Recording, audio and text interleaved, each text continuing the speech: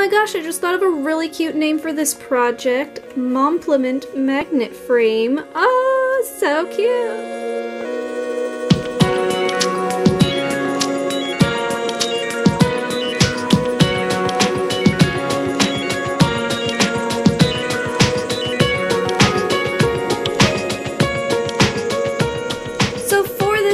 Mother's Day gift, you're going to want to have some canning lid rings. These are the rings that screw on around the mouth of the jar to hold the lid down, and these ones are silver, but they come in gold as well. The next thing you're going to need is a sheet of plastic, and I'm just upcycling some used packaging that something I purchased came in. The next thing you'll need is some Sharpies in your mom's favorite colors. You will need a little piece of cardboard. This is just a small enough piece to fit these two.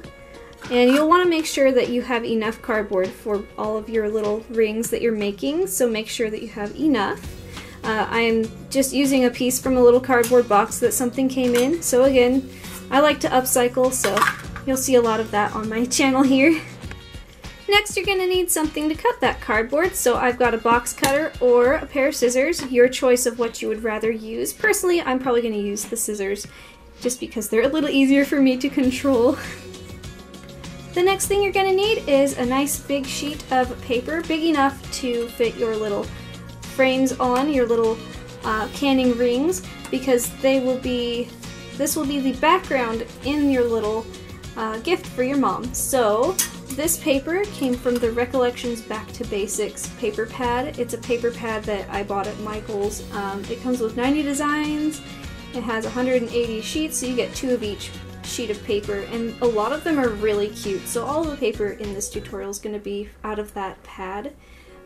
Just because I know a lot of people might ask, so you don't have to use the same exact papers I'm using, of course. You can use whatever you want. Just make sure your mom will like it and it'll all be good. So in our love note frames, we are going to write our little love notes on some cute little hearts cut out of scrap paper. I have a bunch of scrap paper. Like I said, this is from the same pack that this paper came out of, and I chose these colors because they stood out really nicely against this light blue, and I'm just going to cut these into little heart shapes and write cute notes on them. To hang up our cute little frames, we're going to want to put them on magnets. I just have some cheap little magnets you can get at the craft store in a pack, and these should be able to hold these up pretty well as long as you're not just stuffing these with notes. They shouldn't be too heavy for these little magnets.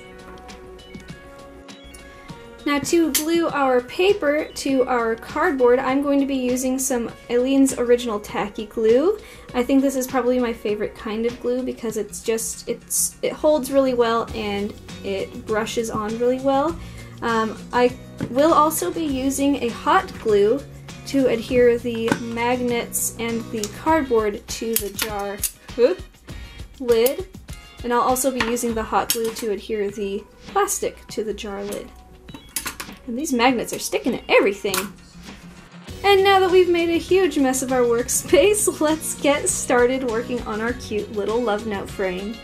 Now the first thing you're going to want to do is trace the cardboard piece with a little pencil, and I'm just going to trace on the interior of the rim, making sure that I've got the tip of the pencil right on the edge of the metal part. That way this little piece of cardboard will fit right inside here. We're going to do that twice. And we're just going to cut these little guys out, and I like to cut the circles out of the large piece and make it into a smaller piece. It just makes it a lot more manageable.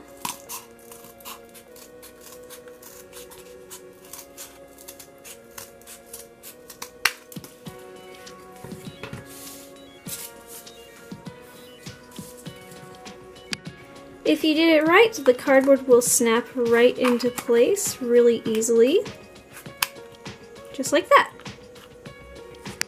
And if you didn't do it right, like I did with my second one, it will not snap into place very nicely. It will fall all the way in, which is not something I intended to do, but I think I can salvage this, so I'm not too terribly worried about the fact that I cut this one a little too small. And if anything, I can always get another piece of cardboard and cut out another circle. Next, we're going to do the same thing with the plastic, but we are going to have to use a permanent marker because the pencil will not show up on the plastic. So wish me luck, you guys, because this part can be kind of scary because I don't know if I have any more plastic.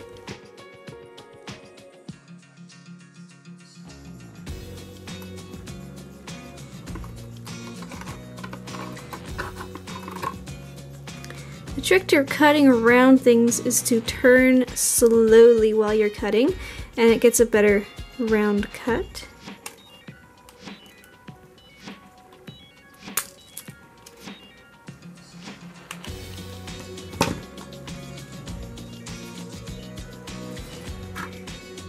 Alright, I've got my little plastic circles cut, and we're just going to discard the rest of the plastic scraps.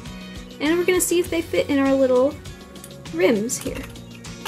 Alright, so they should just pop right in. Oh, they're a little too big, so we're going to have to trim some off. I trimmed a little bit off of this side, so I'm going to pop it in and see if I need to trim any more off. It looks like it's not sitting in there quite flat, so it looks like I need to trim some off right here. And the trimming the plastic, that's kind of a bunch of trial and error, but you'll figure it out, I'm sure. I have faith in you. Okay, we'll see if that worked. That's just right. Okay. So now we have a cute little frame. So now we're gonna glue the plastic pieces into our little jar lids. For this step, I will be using hot glue, so if you are too young to use a hot glue gun, or just not comfortable with using heat glue, you can use the Eileen's Tacky Glue. It's just not going to be as durable. You can also ask, like let's say if you're too young to use one, you could ask an adult to help you. So with the hot glue, we're going to put a little bead of glue all the way around. Ooh, I can't see what I'm doing. All the way around the inside of your jar lid.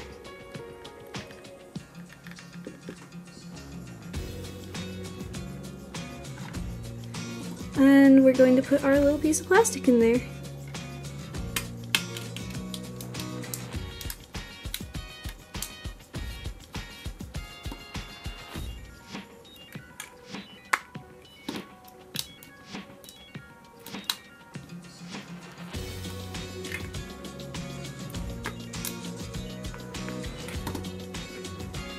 So with the hot glue, we're going to put a little bead of glue all the way around. Ooh, I can't see what I'm doing. All the way around the inside of your jar lid. We want to be careful not to put down too much glue, otherwise it will bleed through the frame, and we don't really want a messy look here, so we're going to try and be careful. Also, we're going to have to move quickly because the hot glue will cool quicker because the metal will wick the heat right out of that glue. So we will have to move sort of quickly, and we're just going to press the plastic down into the glue to help it set. And just for good measure, we're going to put another bead of glue along the interior there. And I'm having a really hard time with this little thing on the bottom, so hopefully your glue gun won't give you as many problems as mine is right now. Now it looks pretty messy on the inside, but we won't be seeing the interior of this thing. We'll be seeing it from this side, and we will just want to clean off all those little glue strings. And now that those glue strings are off, you can see that it looks really cute, and it's not popping back out of there, so that's really great. Now we're going to trace our lids and cut out our little background piece of paper to glue onto our cardboard circles. Now I originally filmed a little clip saying to use the cardboard circles as your stencil. However, it can be really easy to make parts of your circle not the right size as your cardboard. So what I would recommend is using the rim itself because it's a little bit bigger than the cardboard and you'll be able to have a little more leeway with cutting the paper. So I'm going to just trace very lightly with this pencil around this lid. And then when you've cut out the circle that you traced with your lid, you can place it over your cardboard and see that it actually has some wiggle room here so that you can trim off the extra pieces when this is done drying, because we're going to glue this piece of paper to this piece of cardboard.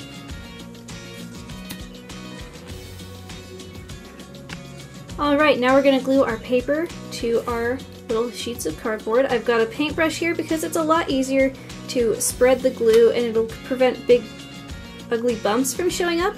And we really don't want big ugly bumps in our gifts for our moms because we want these to be beautiful. So we are going to take the lid off of our glue and we're going to use our paintbrush to grab some. There we go. And we're going to paint that glue right onto our cardboard circles here. Now to glue the paper onto our cardboard, I'm going to take a piece of the paper and turn it over. And I'm going to turn the cardboard over, glue side down on top of that paper, and stand right over it and try to center it. And then press evenly on all sides. And you will get your paper glued down very nicely and evenly without any bumps. Alright, while our background pieces dry, we're gonna make our little love notes to our moms. Now, I'm sure you guys know how to cut out a simple paper heart, but just a refresher in case you haven't done one before. Basically what you do is you take your paper and crease it. Alright, and I'm making my hearts really tiny because I want at least 3 of them to fit inside these little frames here, and what we're gonna do is trace half of a heart onto this side here. Pardon my shaky hand. Oh, my hands are so shaky. And we're going to cut those out.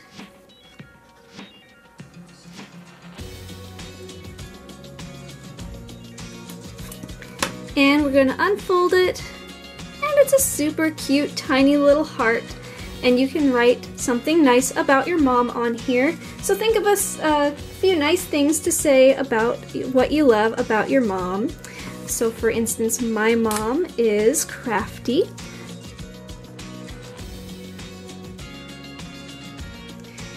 And we can write a few different things, like if your mom is fun or smart or silly. Those would be great things to put in there. So I'm just going to set that right there, and we're going to make some more.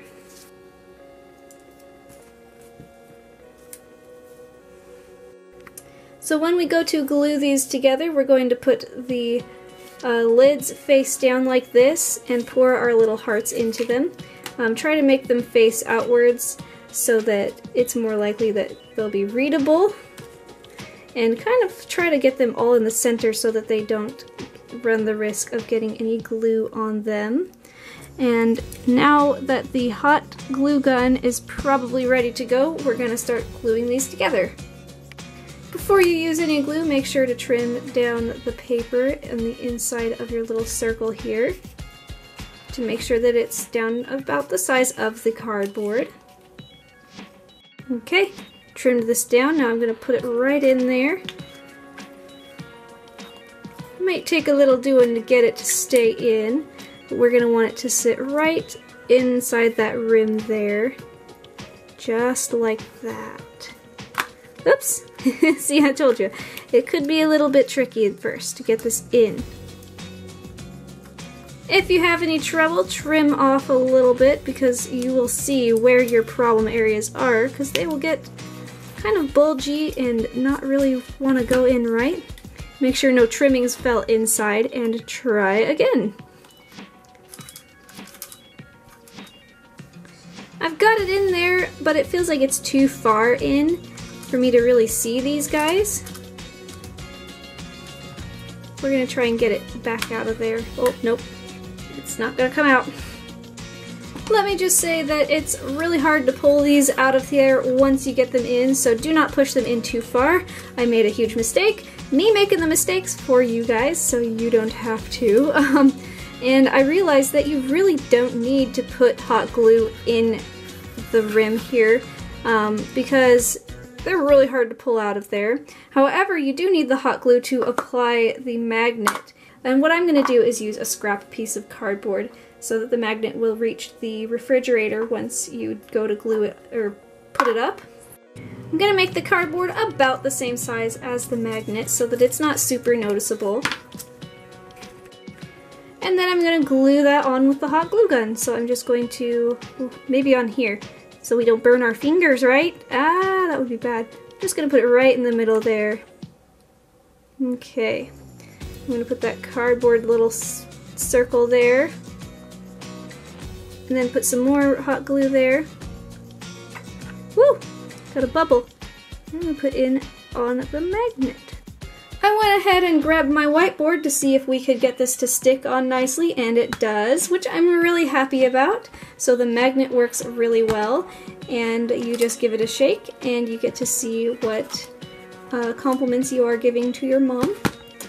And this would be great to keep maybe on their desk or on the refrigerator, and I'm sure that your mom would really appreciate some mompliments because hey, being a mom is sometimes a thankless job, so any cute little compliments your kids might give you would be a really great thing to have. So I really recommend you guys try this out.